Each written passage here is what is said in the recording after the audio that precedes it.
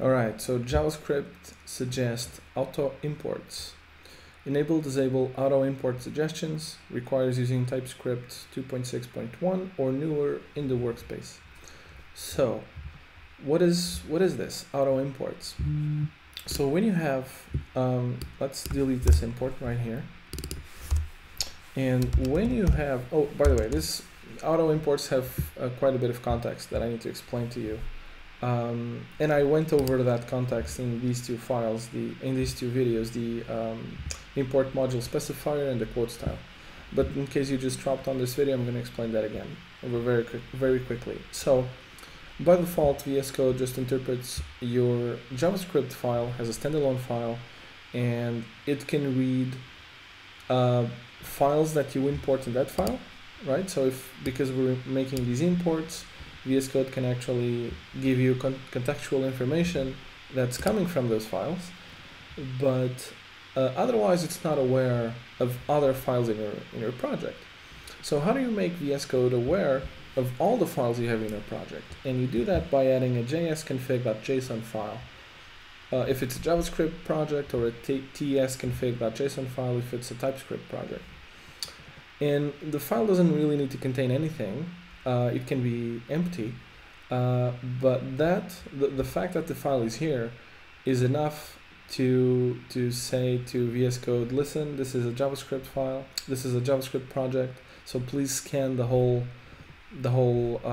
folder tree, and give me more contextual information. Okay, so you need to have that jsconfig.json file there, and if you set the auto imports setting to true, this is what happens when you start writing a new statement. It's going to suggest components that would otherwise not be seen. And with that setting set to true, take a look at what happens to the import statements when I select the add new price component. It's automatically going to add this import statement right here, right? So if we set that to false, where is it? There we go. Set that false, and we try that again. It's not even suggesting that component because it can't see it, right? So because the auto import statement is set to false, it's not even going to suggest that for you. So as you can imagine, this is a very useful feature, and now you have access to add new price and other components in your project. You select it, and it automatically adds the import statement for you.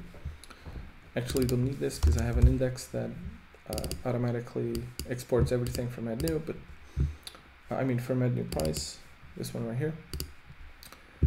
So this is what this setting does. Obviously, this is very useful, so I'm going to leave the settings set to true.